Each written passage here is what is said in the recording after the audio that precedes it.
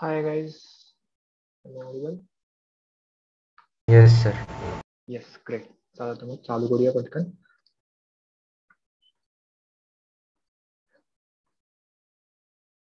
Okay, so yesterday आपण काय केले, एमओटी चालू केली होती. एमओटीचे की पॉइंट्स बघितले, देन एमओटी डायग्राम कशी ड्रॉ करायची आणि त्याच्यामध्ये काय काय पॉइंट मेन्शन करायचे ते सगळं बघितलंय. Correct? If I am not wrong, we did till B, beryllium पर्यंत पहिले 4 आयटम्स केलं होतं आपण. Hydrogen, helium, lithium and beryllium. So बेरिलियमचा तुम्हाला होमवर्क होता, होपफुली तो केला असेल.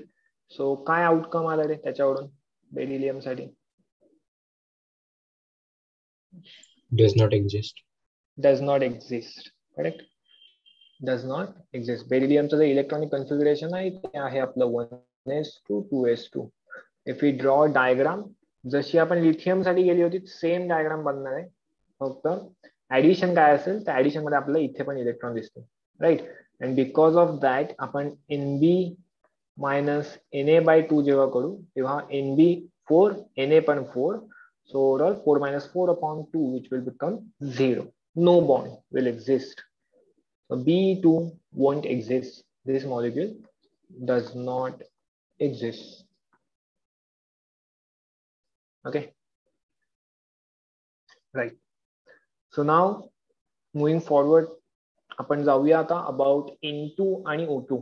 ठीक आहे, डिरेक्टली जम्प करू, मधले स्किप करू, तुम्ही ते करू शकता. Will go for N2 and O2. Why I am directly going for N2 and O2? Because तिथे काहीतरी डिफरन्स येणार आहे आता. कारण आता आपल्याला बघायचे p ऑर्बिटल्स. हिअर ऑनवर्ड्स जर लेट्स ह्याच्या पुढचा आपण घेतला बोरॉन, तर बोरॉनचं इलेक्ट्रॉनिक कन्फिगरेशन सांगू शकता का? 2 3 और in terms of 1s2 orbitals, p1 1s2 2s2 2s3 2s2 1 2s2 and 2p1. Correct? असं होणार आहे की नाही, 2s3 नाही येणार आहे, कारण एस ची कॅपॅसिटी काय आहे, 2च इलेक्ट्रॉन आहे.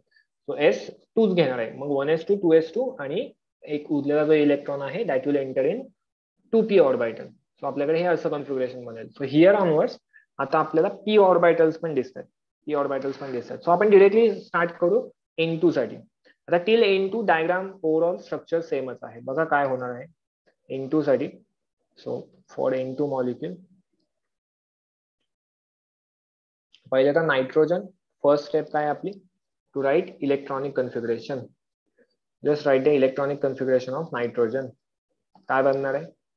1s2 2s2 2p 1s2 2s2 2p3. Okay. Now if I try to draw the diagram, first we will have 1s, then 2s, then 2p, जे की मला लिहावं लागेल बाय 3 लाइन्स, कॉज आपल्याकडे 3 ऑर्बिटल्स आहेत. सेम वे एक nitrogen झाला, I have to draw second one. Right? या थोड्या मी खाली काढतो.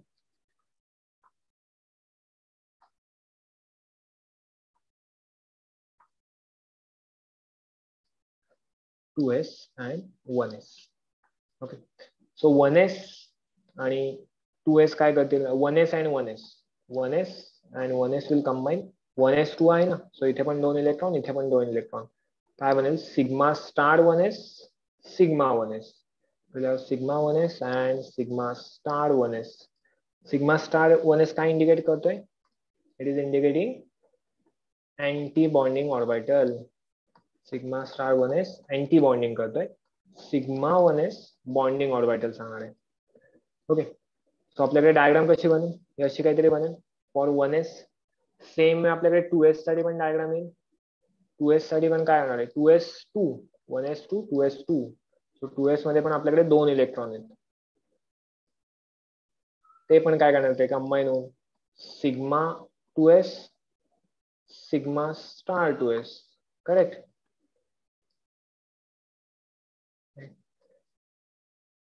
सो आपल्याकडे हे टिल धिस पॉइंट ही अशी डायग्राम बनेल.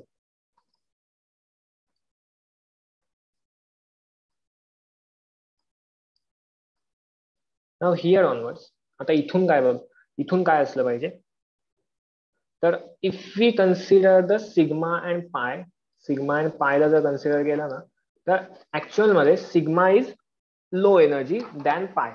ओके, ही कंडिशन असते. Sigma will be low energy because sigma हा स्ट्रॉंगर बॉन्ड आहे. स्ट्रॉंगर आहे, जास्त स्टेबल बॉन्ड आहे. जेवढी जास्त स्टॅबिलिटी तेवढी कमी एनर्जी, राईट. सो एक्सपेक्टेड काय आहे आपल्याला की sigma will come below the पाय. Sigma will come below the पाय. But till N2, till nitrogen काय होतं, तर आपल्याकडे जी डायग्राम बनते त्याच्यामध्ये आधी पाय येतं आणि देन सिग्मा येतं फॉर बॉन्डिंग. बॉन्डिंग साईडला वी हॅव फर्स्ट पाय अँड देन सिग्मा. ओके, तुम्ही सर एक्सपेक्टेड तर सिग्मा आहे, sigma is low energy than पाय. मग हे इथं असं का होतंय? आता इथं होण्याचं रिझन काय आहे की जोपर्यंत इलेक्ट्रॉन हाफ फिल क्रॉस नाही करत आहेत, ना, तोपर्यंत 2s आणि 2p हॅव कम्पेरेबल एनर्जी. त्यांची जी एनर्जी आहे ना ती खूप जास्त कम्पेरेबल असते. जास्त कम्पेरेबल म्हणजे ऑलमोस्ट सेम असते टिल नायट्रोजन. आणि व्हाय टिल नायट्रोजन? कॉज ते हाफ फिलिंग क्रॉस नाही झाले म्हणून. सो टिल नायट्रोजन 2s आणि 2p have comparable energy and because of that आपला जो 2s आहे ना, 2s जो आहे ना तो काय करतो, या सिग्मा ऑर्बिटलशी, जो आपला 2s ऑर्बिटल आहे तो त्या सिग्मा ऑर्बिटलशी इंटरॅक्ट करतो. And because of this interaction आपलं जो सिग्मा ऑर्बिटल आहे त्याची एनर्जी काय होते, इन्क्रीज होते. Whereas if we talk about oxygen and fluorine, तर 2s आणि 2p मधला एनर्जी डिफरन्स जो आहे ना तो खूप आहे. म्हणजे ह्याच्यापेक्षा जास्त आहे. खूप म्हणजे काही खूप जास्त नसतो, but much more than till nitrogen. So हा इथला एनर्जी डिफरन्स आहे तो जास्त आहे. Energy difference delta E will be high. Here delta E will be low. Okay, so because of that इथे काही इंटरॅक्शन वगैरे असं काही होत नाही आणि मग normally sigma will be low energy, पाय will be high energy. So oxygen fluorine साठी ते नॉर्मल येतं, but till nitrogen what we observe that because of interaction of 2s with this sigma. why? हे काय इंटरॅक्शन आहे? Cause 2s आणि 2p च्या जो एनर्जी आहेत त्या ऑलमोस्ट सेम आहेत. सो काय होतं, आपला सिग्माची एनर्जी इन्क्रीज होते आणि तो वरती जातो. अँटी बॉन्डिंगला असं काही नाही, कारण anti bonding anyway high energy साईडला आहे, तिथे काही इंटरॅक्शन होण्याचा प्रश्न नाही. सो पहिलं तिथे पाय येणार आहे and then we will have sigma. Okay, so अशी आपल्याकडे ओव्हरऑल डायग्राम बनणार आहे. किती इलेक्ट्रॉन आहे? 2p3. So each one will have 1 electron. So झाले किती रे? 6 इलेक्ट्रॉन आहेत ना आपल्याकडे, 6 इलेक्ट्रॉन. सो फिलिंग कसं होणार? अकॉर्डिंग टू अबाव प्रिन्सिपल आपल्याला फिलिंग करायचंय. बघा इथे पाय ऑर्बिटल आलंय, पाय ऑर्बिटल. सो पाय काय, 2 ऑर्बिटल आहेत हॅव्हिंग सेम एनर्जी. सो काय होणार, फर्स्ट सिंगली इलेक्ट्रॉन फिलअप होईल 1 2. आता पेअरिंग होईल 3 4. Steel we have 2 electron. So those will enter in sigma 2p. Those will enter in sigma 2p. So ही अशी बनेल आपली MO diagram. This will be our MO diagram for N2 molecule. N2 molecule साठी ही असणार आहे MO diagram. Okay, MO diagram झाल्यानंतर काय घेतो रे? What is our next point after MO diagram?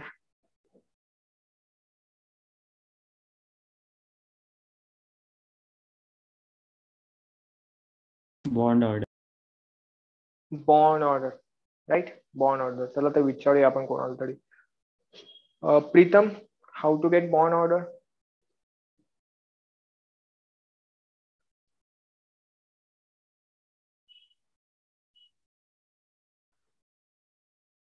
Pritam सांग बरं, बॉन्ड ऑर्डर कशी मिळते? करा रे, चॅट बॉक्स मध्ये आन्सर करा. How to get bond order?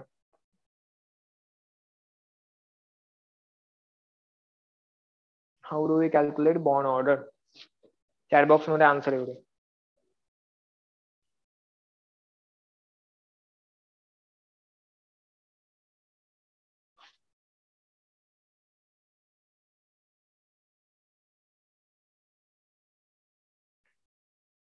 Okay,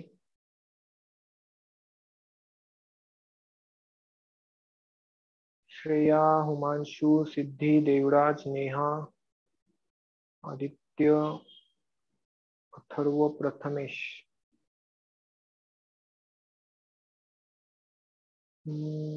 नाही रे साहिल, असं नाहीये.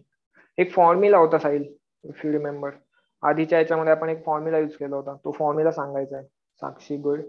ओके. Krishna yes correct. वैभव, आर्यन,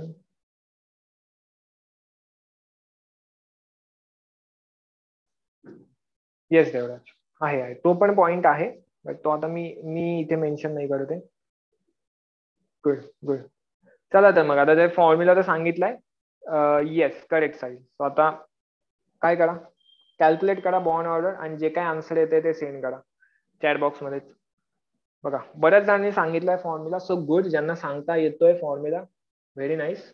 ज्यांना नाही येत है, भाई तुम्हारा क्या ही होगा, क्या करें हम तो कुछ नहीं कर सकते.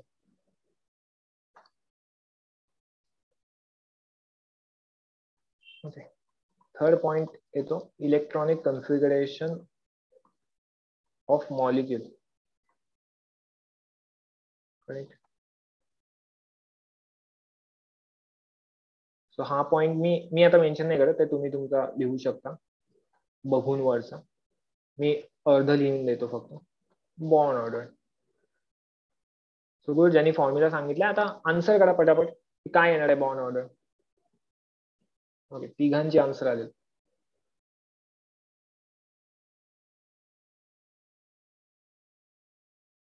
येस, नुसता नंबर सेंड करा बस, म्हणजे काय बॉन्ड ऑर्डर लिहित बसायची गरज नाही. फक्त जे काय आन्सर असेल ते सेंड करा. 1 2 3 4 5 2.5 1.5. येस, बॉन्ड ऑर्डरचा फॉर्म्युला काय आपल्याकडे, formula is NB minus NA upon 2. Okay.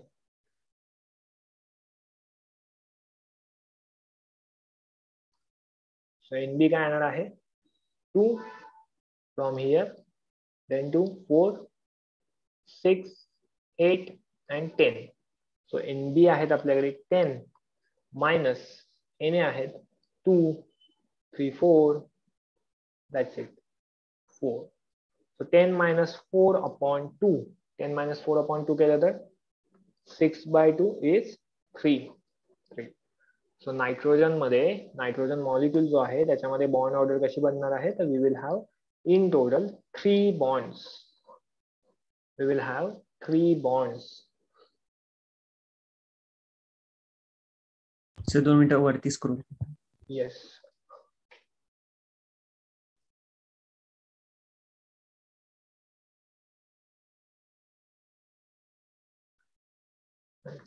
Electronic configuration तुम्ही लिहून काढा, बाकी तर येत आहे. हे इथे काय येणार आहे, लास्टचा पार्ट मी तुम्हाला सांगतो फक्त.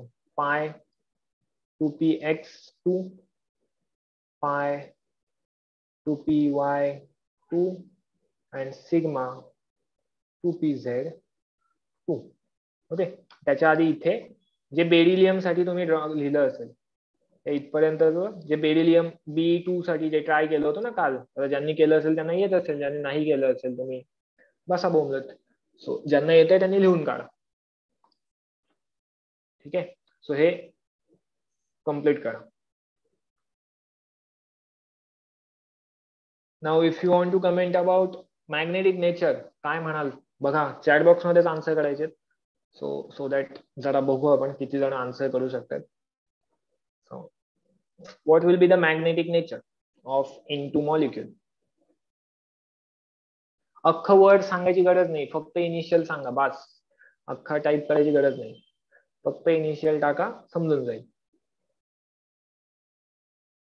आता मी इनिशियल काय ते मेन्शन नाही करत आहे, ते तुम्ही समजून घ्या काय असले पाहिजे. एक फर्स्ट लेटर टाकलं तरी वाच झालं. हा Tanish good.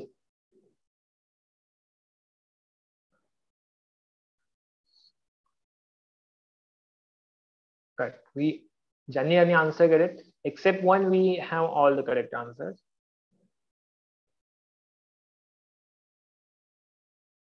Good good good good good good. Very good very good. So बघा रे, कसं सांगतो आपण मॅग्नेटिक नेचर. जर if we have if we have no unpaired electrons, no unpaired electrons, if we have such situation, then it is diamagnetic. And if we have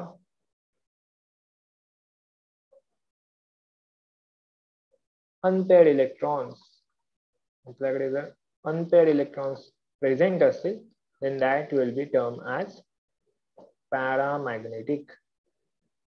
What is diamagnetic? Diamagnetic are the species who won't get attracted towards magnet. ह्या species आहेत ना, magnet ला attract नाही होणार आहेत. No attraction towards magnet. Okay. Towards magnet. Whereas paramagnetic म्हटलं तर ते काय झालं, तर that will have attraction towards magnet. जर मी यांच्या जवळ मॅग्नेट घेऊन गेलो ना, पॅरामॅग्नेटिक स्पेसिसच्या जवळ, तर ते मॅग्नेटला अटॅच होणार आहे. वेळेस जर डायमॅग्नेटिक असेल तर ते होणार नाहीये. सो से N2 आहे आपला, तर N2 काही होणार नाहीये. ठीक आहे. सो अशा एवढ्या गोष्टी आपल्याला करायच्या आहेत. राईट. चला अजून एक डायग्राम बनवू आपण. मी ह्याच्यामध्येच मॉडिफिकेशन करून दाखवतो, तुम्ही नवीन डायग्राम बनवा. ठीक आहे. तुम्हाला नवीन करायचंय, तुम्हाला सेपरेटली ड्रॉ करायचंय. मी ह्याच्यातच थोडंफार दाखवतो की आता क्वेश्चन्स बनताना आहेत ना, काही एक्स्ट्रा क्वेश्चन्स पण येतात आपल्याला. असं नाही की फक्त टेक्स्टबुक वरच डिपेंडेंट राहू. टेक्स्टबुकच्या बाहेरचं काही येत नाही, बट स्टील ते रिलेटेडच आहे. से फॉर एक्झाम्पल N2 प्लस आणि आपल्याला आयडेंटिफाय करायचं N2 प्लसचं magnetic nature. magnetic nature of N2 plus as well as bond order of N2 plus. Bond order of N2 plus आपल्याला सांगायची. कसं करणार आहे, सेम डायग्राम ड्रॉ करायची. फक्त आता एक चेंज येणार आहे, मायनर चेंज येणार आहे. N2 प्लस आहे. N2 प्लस, त्या प्लस साइन काय इंडिकेट करतो, कोणी सांगेल का मला? What is plus? Yes, electron म्हणजे गेलाय. किती गेलेले आहेत इलेक्ट्रॉन? 1 इलेक्ट्रॉन. एक इलेक्ट्रॉन गेलेला आहे की नाही. There is loss of 1 electron. So आपण काय करू, आपल्याकडे हा एक नायट्रोजन आयटम आहे. We have 1 nitrogen item on this side. हे एक नायट्रोजन आयटम आहे आणि हा एक नायट्रोजन आयटम आहे ना. तर मग दोघांपैकी काय करू आपण, एक इलेक्ट्रॉन काढून टाकू. कुठचा काढायचा? 1s 2s मधला काढून चालेल का? नाही. तर आपण काय करू, will remove 1 electron from 2p orbital. 1 electron from 2p orbital. So basically काय झालं बघा, एक नायट्रोजन आयटम आहे आणि आपल्याकडे सेकंड आता काय झालं, नायट्रोजन प्लस आयटम झाला. राईट, नायट्रोजन प्लस, कारण एक इलेक्ट्रॉन कमी येणार आहे. 7 असतात, 7 मधले आपल्याकडे 2 + 2 + 2 वी हॅव ओनली 6 इलेक्ट्रॉन. आता इथे जर मी फिलिंग अप केलं तर बघा काय होणार आहे, काय फरक पडणार आहे. तर हा इथला एक इलेक्ट्रॉन कमी होईल. Yes or no? कारण आता इथे फिलअप करण्यासाठी we have 1 2 3 4 and 5. We have only 5 electrons. आपल्याकडे किती आहेत? फक्त 5 इलेक्ट्रॉन्स आहेत. मग 5 इलेक्ट्रॉनचं फिलिंग कसं होणार? तर 1 1 2 3 4 and 5 इलेक्ट्रॉन्स. ओके, लक्षात आलं का रे N2 प्लस मी कशी डायग्राम ड्रॉ केली ते?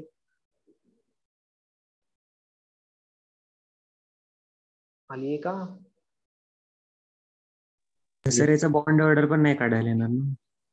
का नाही काढायला येणार? का नाही जमणार काढायला? पॉइंट मध्ये येईल म्हणजे. येस करेक्ट आहे ना, येऊ देत ना, मग येणार. बघा सेम सगळं सेम करायचं. मॅग्नेटिक नेचर काय असेल? मॅग्नेटिक नेचर सांगा बरं, बोला तुम्ही.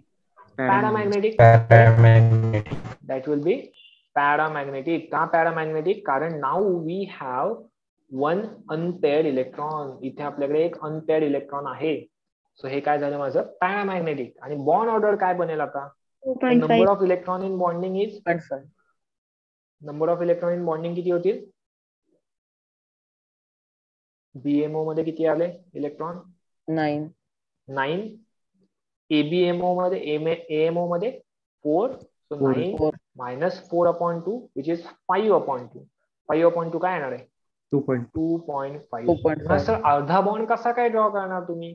अरे अर्धा बॉन्ड नाही ड्रॉ करत आहे मी. अर्धा बॉन्ड म्हणजे हे असं लिहायचंय बघा, हे 2 बॉन्ड. ठीक आहे, हे 2 बॉन्ड आणि एक जो बॉन्ड आहे ना तो डॅश काढला मी, अर्धवट आहे तो. ठीक आहे, आणि overall मॉलिक्युलवर we have plus charge. So हा झाला आपला N2 plus molecule with bond order of 2.5 and having paramagnetic nature.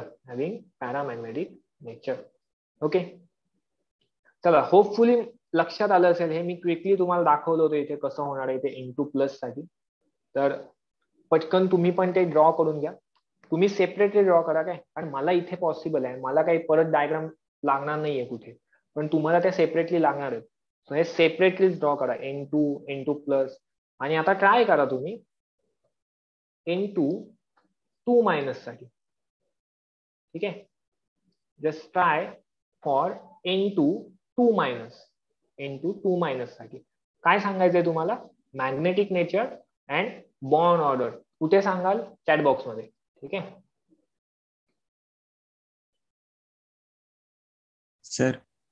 हा सर आता तिथं तुम्ही ते इलेक्ट्रॉनिक कॉन्फिगरेशन दिले ना याचं, तर तिथं आता तुम्ही म्हणजे तिथं इक्वल टू साइन येते ना, π2px2 आणि ह्याच्यामध्ये कुठे म्हणतोय? इलेक्ट्रॉनिक कॉन्फिगरेशन ऑफ मॉलिक्युल लिहिले ना खाली तुम्ही. हा इथे. मग तिथे ते 2px2 इज इक्वल टू नाही का, म्हणजे तिथं इक्वल टू साइन नाही. नाही, कॉन्फिगरेशन मध्ये तो कुठे साईन देतो ना आपण. कॉन्फिगरेशन बघ ना, इथे आपण कॉमा पण नाही ऍड करत आहे. बघा तुम्ही ऑब्झर्व करा, हे बघा मी इथलं कॉन्फिगरेशन लिहिलंय, कॉमा वगैरे काही मेन्शन केलाय का? नाही, काहीच नाही. सेम वे इथे पण करताना तसंच करायचं. काहीच नाही कॉमा. पण ते गरज नाही त्याची. नाही, काहीच गरज नाही. ते इक्वल साईन मी कशासाठी सांगितलं होतं? ते एनर्जीचा डिफरन्स बघत होतो की नाही आपण, त्यासाठी होतं. त्यामुळे इथं काहीच गरज नाही. ओके, तर पी सबशेल कसं रिप्रेझेंट करायचे असतात, कारण आसपासून खाली 1 आणि वरती 2 असतात.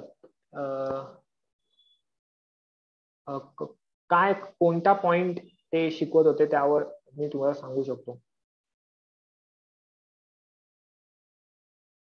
ओके, हे ना, हे बघा ना, हे काय, हेच आहे ना. मग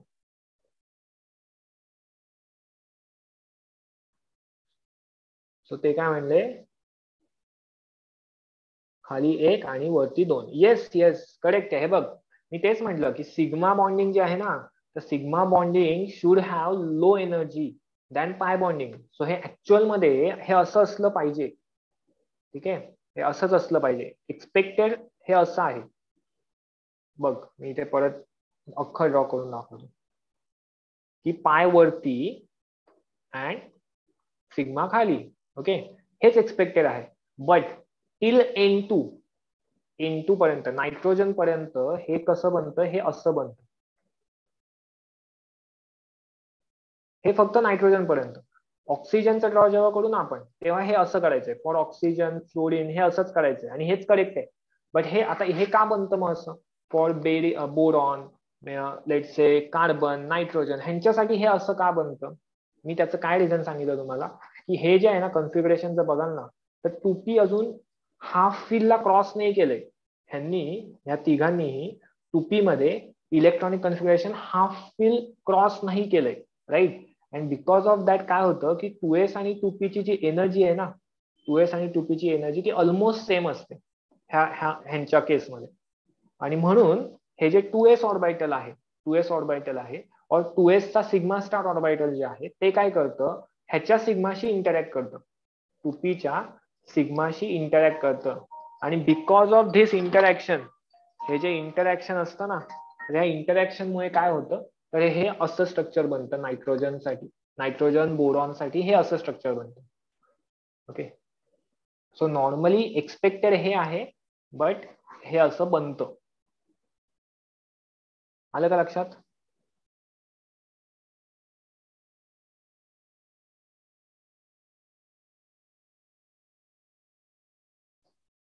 ओके,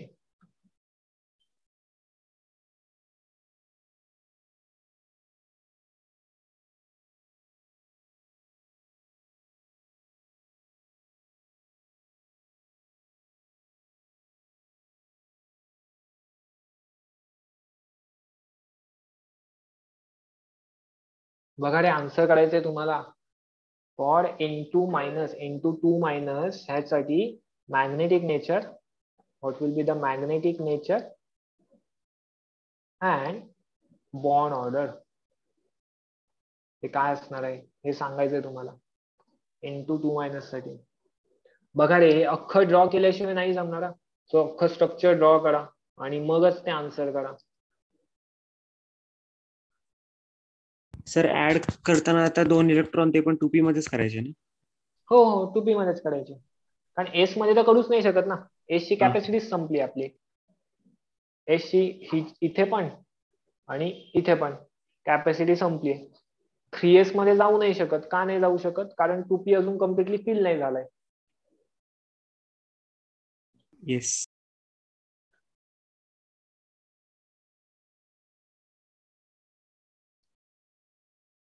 बघा रे, 2-4च आन्सर आलेत.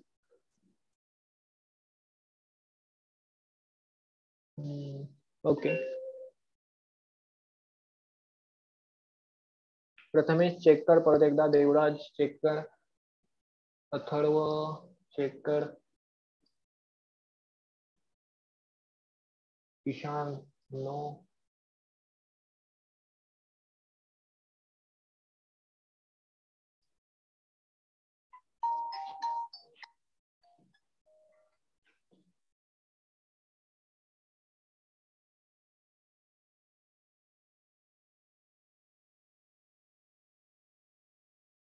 या संडेला we will have exam on chemical bonding. Okay, this Sunday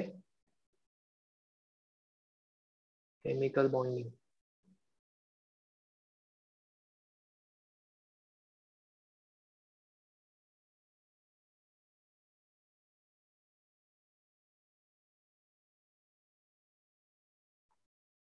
sir आणि इलेक्ट्रॉन्स फील होताना पहिले सिग्मा मध्ये जातील.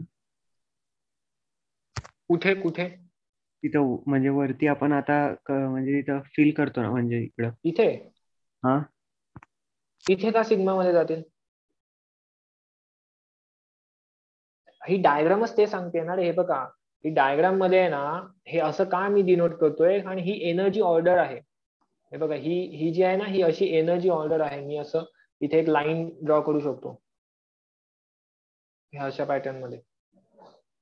ही इन्क्रीजिंग ऑर्डर ऑफ एनर्जीचा पॅटर्न आहे. हा कुठे गेली? हा इथे. हा ऍरो आहे असं. अरे हा,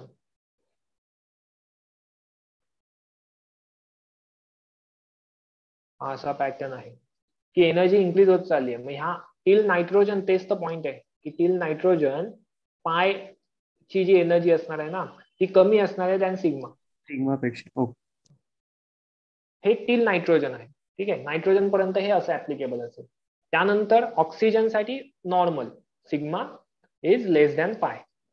हे ऍक्च्युली एक्सपेक्टेड हे असंच आहे की sigma should be less than पाय. बट हे का नाही होत? कॉज ते 2s आणि 2p चं इंटरॅक्शन होतं, आणि बिकॉज ऑफ दॅट इंटरॅक्शन ही अशी कंडिशन बनते. ओके, आणि तुझं ड्रॉ मध्ये केलं असेल तर magnetic nature should come out to be paramagnetic. सगळ्यांनी मला डायमॅग्नेटिक आन्सर केले. आणि बॉन्ड ऑर्डर काय आली पाहिजे? बॉन्ड ऑर्डर आली पाहिजे 2. म्हणतील सर का असं का? अरे बघा रे, ते काय होतंय, सिच्युएशन काय आहे की हे नॉर्मल कन्फिगरेशन आहे, राईट. आता ह्या कन्फिगरेशन मध्ये अजून 2 इलेक्ट्रॉन ऍड होत आहेत. 2 मायनस आहे ना, 2 मायनस काय इंडिकेट करतो? There are 2 extra electrons. So कुठे जातील ते 2 एक्स्ट्रा इलेक्ट्रॉन? इथे जाणार ना, इथे एंटर करणार. आणि मग इथे असं लिहिणार की हा असा काढणार इथे इलेक्ट्रॉन. काय करावं लागेल? रूल काय सांगतो आपल्याला? दोन्हीकडे एक एक करायचा. हा तर रूल आहे ना की सेम एनर्जीचा ऑर्बिटल असतील तर पहिल्या प्रत्येकामध्ये फिलिंग करायचं आणि नंतरच पेअरिंग करायचं. तर तुम्ही आधीच पेअरिंग करून ठेवलं आणि मग डायमॅग्नेटिक काढलं. सो हा तुमचा पाय स्टार ऑर्बिटल आहे, पाय स्टार. सो 2 अनपेअर इलेक्ट्रॉन मिळत आहेत, त्यामुळे हे काय झालं? हे झालं तुमचं पॅरामॅग्नेटिक. आणि जर बॉन्डिंग बघितलं तर बॉन्डिंग मध्ये 10 इलेक्ट्रॉन आहेत आणि अँटी बॉन्डिंग मध्ये आता 6 इलेक्ट्रॉन आहेत. So 10 - 6/2, right. So 4/2 will be bond order 2. आलंय का लक्षात?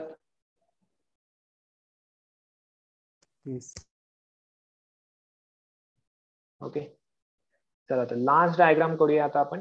Will do it for O2 molecule.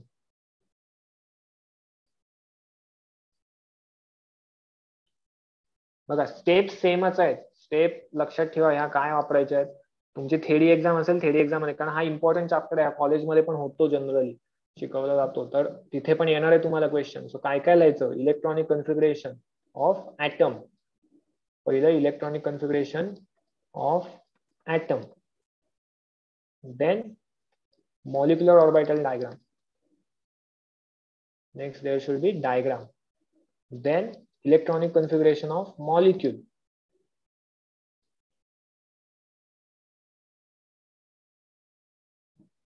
ते झाल्यानंतर बॉन्ड ऑर्डर, आणि बॉन्ड ऑर्डर जर 0 आली तर तिथे एक स्टेटमेंट मेन्शन करायचं की this molecule will not exist.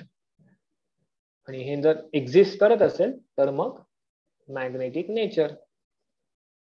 हे असे 5 पॉइंट मेन्शन करता आले पाहिजे. ते सिक्वेन्स मध्ये जमले पाहिजेत, याच सिक्वेन्स मध्ये.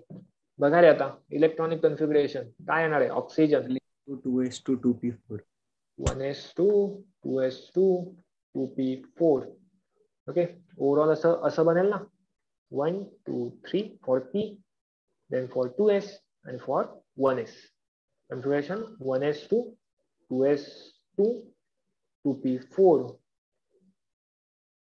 Same way we will have another oxygen atom. इकडे पण एक ऑक्सिजन atom.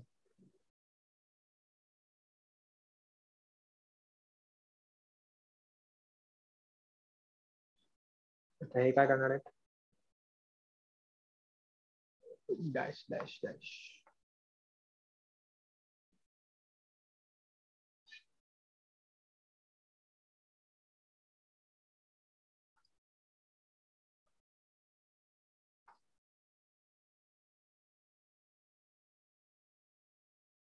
कोणती ड्रॉ केली रे मी.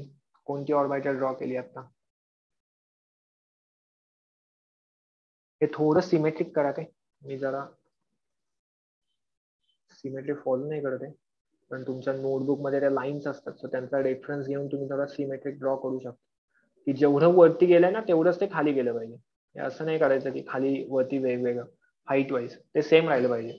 आणि आता इथे बघा, इथे नॉर्मल होणार आहे. ऑक्सिजन पासून ते नॉर्मल आहे. काय येणार. पहिला आपल्याकडे येणार आहे सिग्मा, म्हणजे 1 लाईन काढायची, आणि नंतर येणार आहेत आपल्याकडे पाय. सो 2 लाईन ड्रॉ केली. सेम वे वरती पण पहिला आपल्याकडे येणार आहे पाय, आणि देन वरती येणार आहे सिग्मा स्टार. हा झाला तुमचा सिग्मा स्टार 2p. हे झाले तुमचे पाय स्टार 2p. हे झाले तुमचे पाय 2p, sigma 2p, then sigma star 2s, sigma 2s, sigma star 1s and sigma 1s. आता जर फिलिंग केलं मी तर इथे 2, इथे 2, 4 होते ना. 2 4 टोटल बघा किती आहेत आपल्याकडे. टोटल इलेक्ट्रॉन किती आहेत आता. 16. एका ऑक्सिजनचे 8, so 8 into 2 we have total 16 electron. So fill up करत जायचं. 1 2 3 4 5 6 7 8 9 10 11 अँड 12. राईट. येते का लक्षात. किती फिलअप झाले. 2 4 6 7 8 9 10 11 12. अजून राहिलेत 4. So 13 14 15 and 16. सो हे आपलं झालं feeling. Right. Molecular orbital diagram आली. Now we have to do electronic configuration. करू शकता का रे तुम्ही तुमचं आता इलेक्ट्रॉनिक कन्फिगरेशन घेऊ शकता का कम्प्लीट.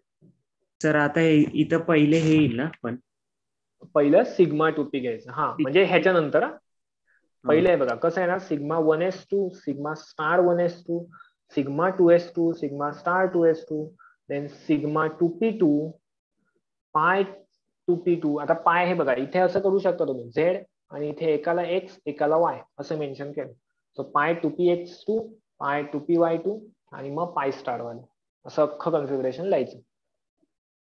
मी लिहित नाहीये, नुसतं बोलत चाललोय. सो काही जाणारे डोक्यावरून जात असेल, बट घाबरू नका. केलंय ह्याच्या आधी सेम गोष्ट. बॉन्ड ऑर्डर काय येणार आहे NB मायनस Na/2. NB मध्ये किती आहेत इलेक्ट्रॉन आता 10. 10. Na मध्ये 4. 6. 6 ना 6 divided by 2. So 10 minus 6 by 2, we will have 2 as a bond order. So oxygen molecule will have 2 bonds. Okay. आणि मॅग्नेटिक नेचर काय बनणार आहे पॅरामॅग्नेटिक. पॅरामॅग्नेटिक. तिथे प्रेझेंट आहेत की नाही 2 इलेक्ट्रॉन्स, हे पॅरामॅग्नेटिक नेचर बनणार आहे. हे अनपेड इलेक्ट्रॉन्स हे काय देतात त्याला, हे देत आहेत पॅरामॅग्नेटिक नेचर. ओके. जे की बीबीटीने काय सांगितलेलं आपल्याला, व्हॅलन्स बॉन्ड थेरीने सांगितलं होतं की हे असेल डायमॅग्नेटिक नेचर, बट ऍक्च्युअल मध्ये काय काय दिसतंय आपल्याला, तर it is a paramagnetic nature. This is our paramagnetic nature. Okay. Sir एकदा कॉन्फिगरेशन लिहिता का, थोडं कन्फ्युजन होतं. ओके. हे बघा कॉन्फिगरेशन येईल sigma 1s2, sigma star 1s2, sigma 2s2, sigma star 2s2. Okay. आता काही केसेस मध्ये ना कधी कधी तुम्हाला सांगतील, टीचर सांगतील की हे नाही लिहिलं तरी चालतं. येस, हे नाही लिहिलं तरी चालतं, कारण हे काय झालं रे, इनर कन्फिगरेशन झालं. पण मग परत तुमच्यामध्ये तुम्हाला हे लक्षात येत नाही कधी कोणतं लिहायचं कधी कोणतं नाही लिहायचं. त्यापेक्षा मी म्हणतो लिहून ठेवा, सगळंच लिहून ठेवा. कशाला कन्फ्युज होत आहे ना, कशाला लक्षात ठेवायचं अजून एक गोष्ट एक्स्ट्रा. त्यापेक्षा सोडून द्या, विचारच नका करू, जे दिसतंय ते लिहून टाका, काही फरक नाही पडत. सो मी तुम्हाला इथे असं सांगत नाही की हे लिहा हे नाही लिहा, असं काहीच मेन्शन नाही करत. तसं नाही लिहिलं तर चालतं, बट लिहिलं तरी काही प्रॉब्लेम नाही, असं आहे. वी हॅव सिग्मा 2pz2 पाय 2px2 पाय 2py2. बघा नाही, मी हेच लिहित चाललोय. हे झालं, हे झालं, हे झालं, हे झालं, मग हे होतं, देन त्यानंतर हे लिहिलं, हे लिहिलं. ठीक आहे, इथपर्यंत आलो. आता हे वरती राहिले, वरती आपल्याला काय दिसतंय, वी हॅव पाय स्टार 2px मध्ये किती आहेत 1 इलेक्ट्रॉन, पाय स्टार 2py मध्ये किती आहे 1 इलेक्ट्रॉन. तर हे असं झालं तुमचं electronic configuration. Got it? Yes.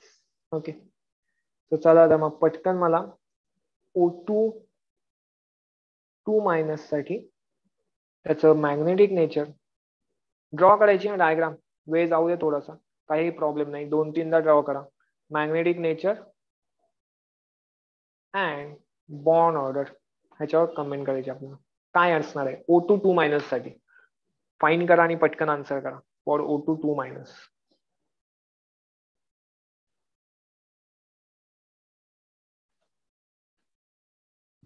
बघा आता काही जण 2 सेकंड मध्ये आन्सर करतात. अरे तुम्ही ड्रॉ तर करा. मी सांगितलं ह्याच डायग्राम मध्ये मॉडिफिकेशन करू नका, कारण हे तुम्हाला, मला समजतंय, तुम्हाला नाही समजणार आहे रिव्हिजन कराल तेव्हा. त्यामुळे हे 2-3दा ड्रॉ केलं तरी काही होत नाही, पेज जाऊ दे वाया. आणि मला ते डायग्राम दिसल्या पाहिजेत. जेव्हा बघेन तेव्हा जर ह्या नसतील ना सेपरेट डायग्राम, तेव्हा 10 वेळा काढायला लागतील.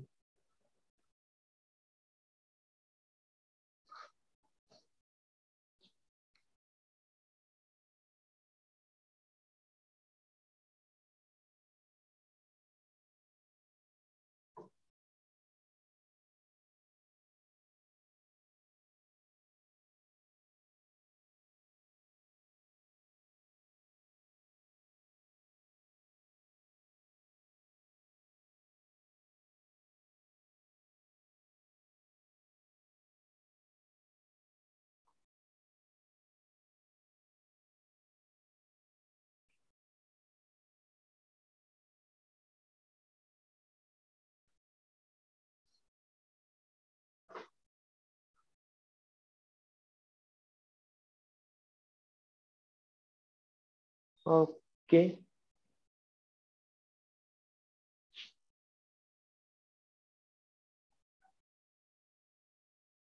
Good good.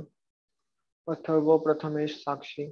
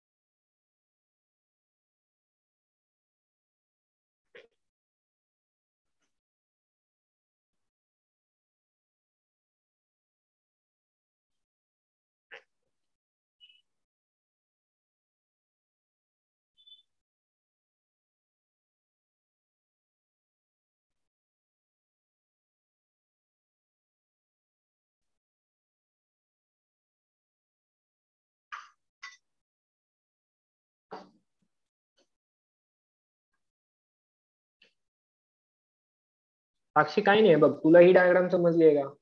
ही जर डायग्राम समजली असेल, हे जे काही केलं इथे, तर त्याच डायग्राम मध्ये मॉडिफिकेशन होतात. फक्त काय आहे, O2 2 मायनस सांगितलंय ना, 2 मायनस काय इंडिकेट करतो की तिथे 2 एक्स्ट्रा इलेक्ट्रॉन प्रेझेंट आहेत. ठीक आहे. सो हे सोडून जे ओरिजिनली प्रेझेंट होते ना, ते सोडून अजून 2 एक्स्ट्रा इलेक्ट्रॉन आहेत. सो तुला आता फिलअप करताना आधी किती 16 इलेक्ट्रॉन फिलअप करायचे होते ना. So instead of 16 now you have to fill up 16 plus 2 18 electron. समजा मी सांगितलं असतं O2 मायनस, त्या केसमध्ये तू काय केलं असतं, 16 प्लस हे मायनस साईन म्हणजे अजून एक इलेक्ट्रॉन. So 16 plus 1 17 electron. समजा मी म्हटलं असतं O2 प्लस, सो 16, आता प्लस म्हणजे काय इंडिकेट करतं, एक इलेक्ट्रॉन कमी आहे, एक इलेक्ट्रॉन कमी आहे. सो काय करणार आपण, 16 minus 1, so will fill up 15 electron. तर तुला फक्त तेवढे इलेक्ट्रॉन फिलअप करायचे. मी कसे फिलअप करत गेलो, इथून स्टार्ट केली, 1 2 3 4 5 6 असं, इथे 2, देन इथे 2, इथे 2, इथे 2, असं सो ऑन, असं एनर्जेटिकली वर जायचं आणि सगळं फिलअप करायचं. स्टार्ट करायची 1s पासून आणि जायचं टिल जोपर्यंत इलेक्ट्रॉन संपत नाही तोपर्यंत. सर डी ऑर्बिटलचं नाही विचारणार ना? नाही नाही नाही नाही, डी ऑर्बिटल नाही. अरे तुम्हाला एक्सपेक्टेड 10 पर्यंतच आहे.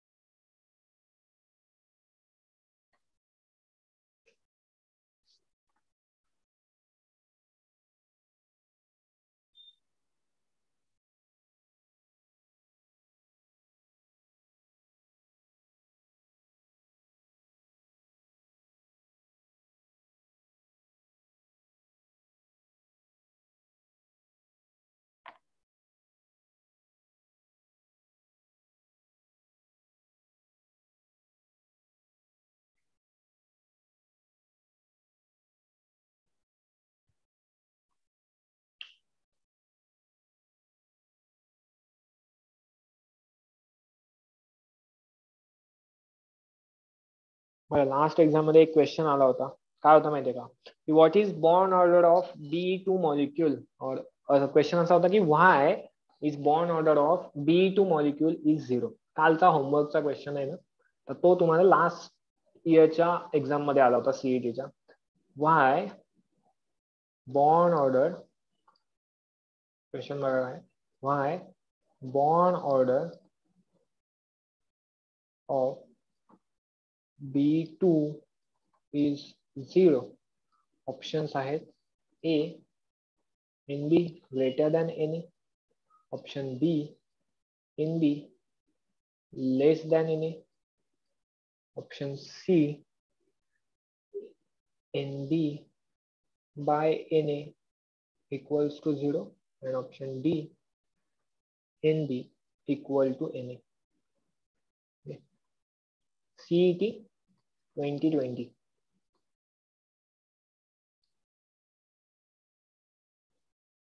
ठीक आहे.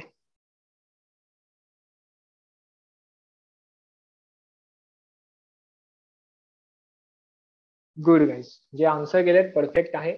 ज्यांनी म्हणजे बऱ्याच जणांनी आन्सर करेक्ट केलेत. काहींचे चुकले पण असतील, पण मिस आउट झाले असतील. काय होणार रे, 2 एक्स्ट्रा इलेक्ट्रॉन आहेत ना, 16 फिलअप झालेत. सो काय होणार, 17 अँड 18. आता जर मॅग्नेटिक नेचर बघितलं आपण, तर सगळे फिल झालेत इलेक्ट्रॉन. मॅग्नेटिक नेचर काय येईल, magnetic nature will be diamagnetic.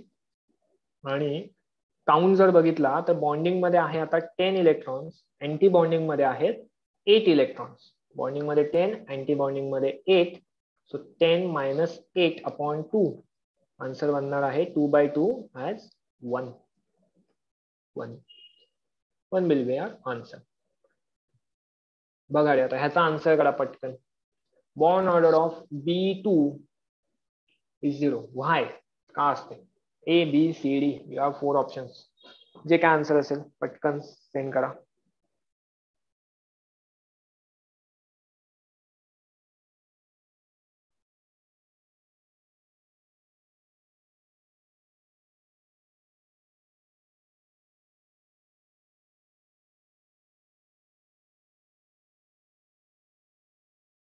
तर बॉन्ड ऑर्डर हे कसं आलं? काय आलं? बॉन्ड ऑर्डर 1 कसं आलं मला? कोणाची? O2 मायनसचं. कारण 10-8 होते ना. बघ, बॉन्डिंग मधले इलेक्ट्रॉन काउंट करू आपण. मी ग्रीनने मार्क करतो. 2, 4, 6, 8 आणि 10 झाले 10 इलेक्ट्रॉन. आणि अँटी बॉन्डिंग मधले मी रेडने करतो. 2, 4, 6 आणि 8 इलेक्ट्रॉन. So 10-8/2. 10-8 is 2. 2/2 काय येणार? सर सर मी उलट घेतलं. 2 मायनस म्हणजे मी 2 मायनस. हा.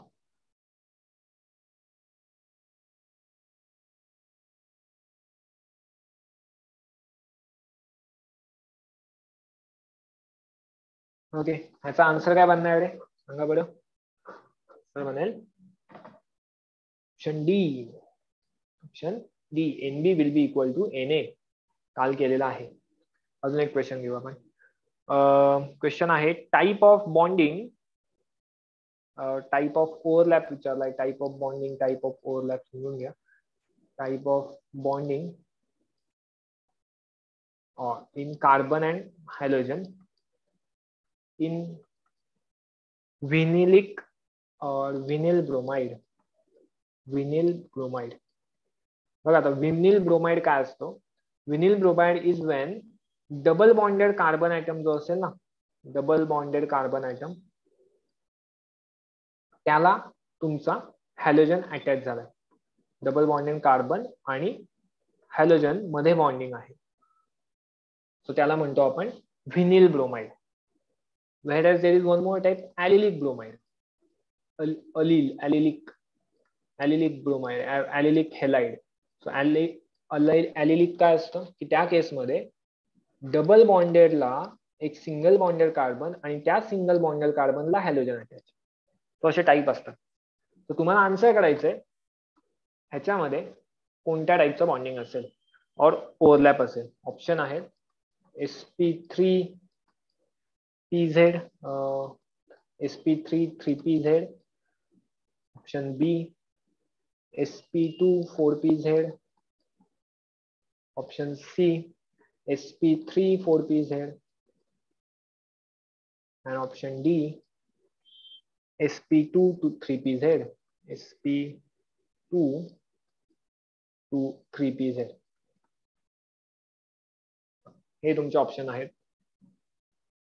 Type of bonding, CX bonding in विनिल bromide. विनिल मध्ये मी सांगितलं तुम्हाला डबल बॉन्डेड कार्बनला हॅलोजन अटॅच आहे.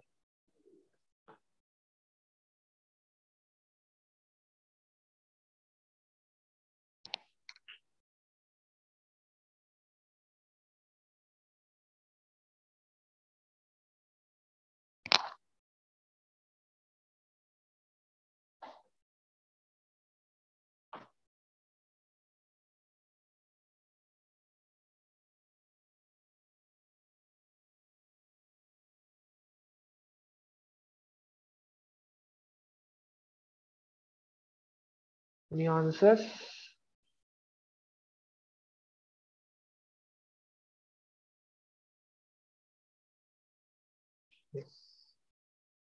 करेक्ट ऑप्शन काय बनणार आहे? एनीवन माइक वर?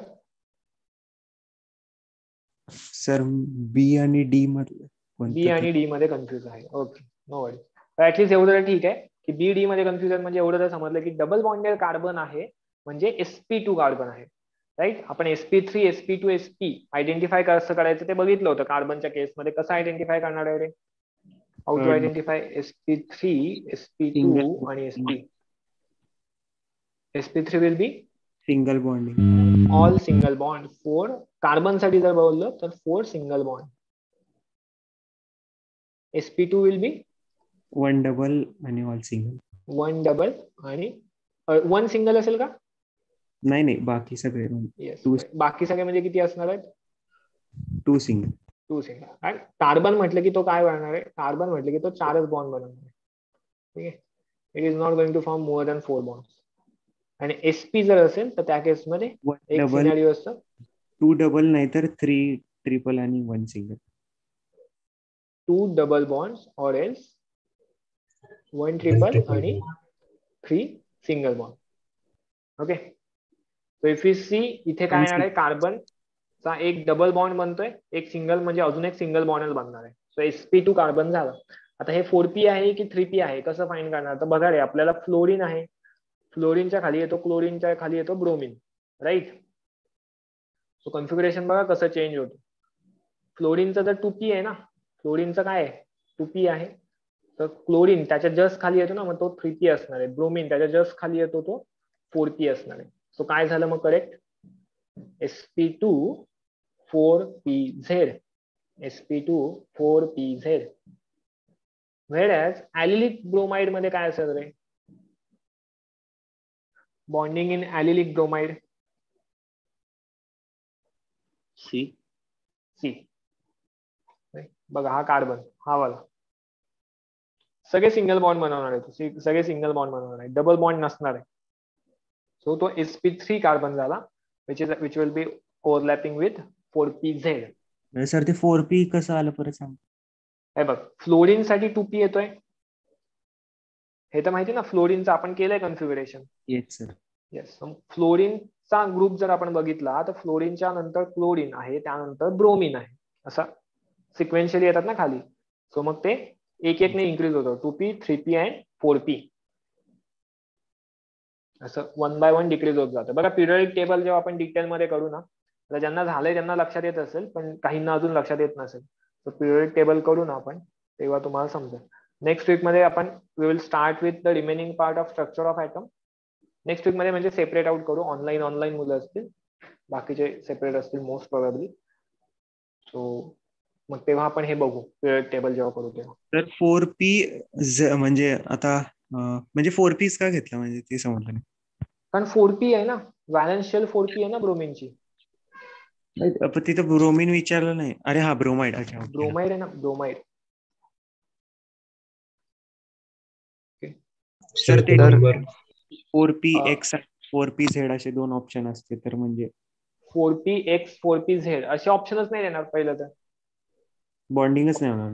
हा नाही म्हणजे ऑप्शनच नाही देणार ना, ऑप्शनच तसे देऊ नये. दोन्ही होतील ना, काय काय दोन्ही होतील ना, दोन असतील तर. दोन्ही, दोन म्हणजे मला लक्षात नाही आलं, दोन्ही होतील दोन असतील तर. नाही तसे दोन ऑप्शन असतील तर दोन्ही करेक्ट असतील ना.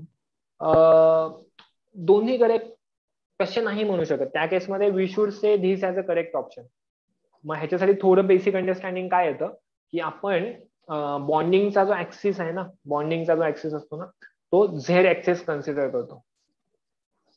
म्हणजे दोन ऍटम आहेत ना, तर दोन ऍटम थ्रू आपण एक जी ऍक्सिस ड्रॉ करू, हा ऍक्सिस, तर हा all the time Z axis consider करतो. म्हणजे हे ठरवलंय, असंच ठरवलेलं आहे. सो मग वी विल से की 4pz मोर करेक्ट आहे. पण मग ते तसं कन्फ्युजिंग एवढा क्वेश्चन टाकणारच नाही की 4px पण देतात आणि 4pz पण देतात.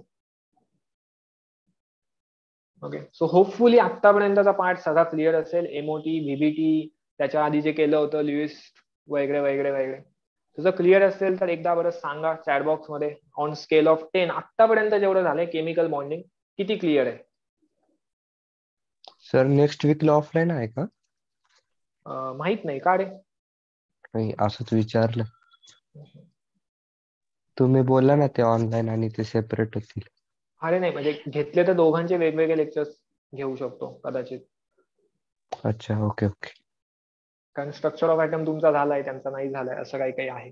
ठीक आहे, ओके. बघा तिघांनी आन्सर केले आणि हा येतात येतात.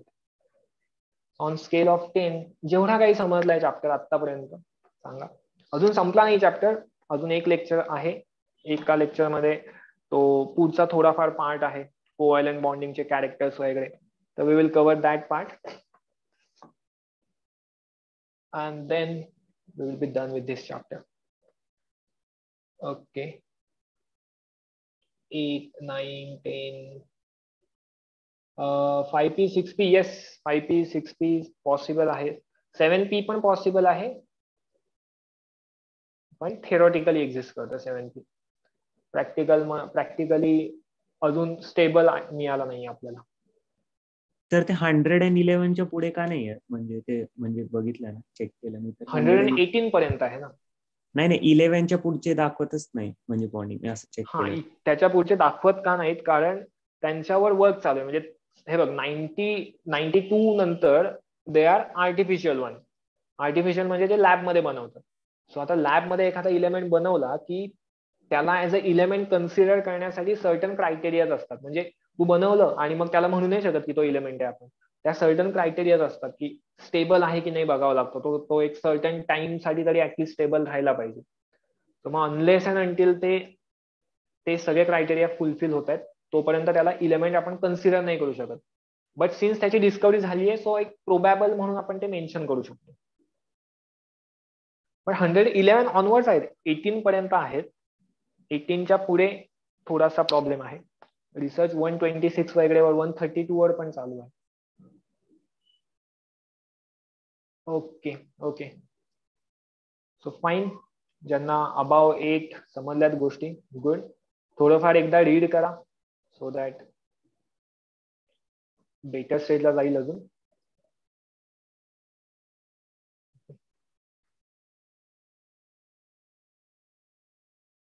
Yes.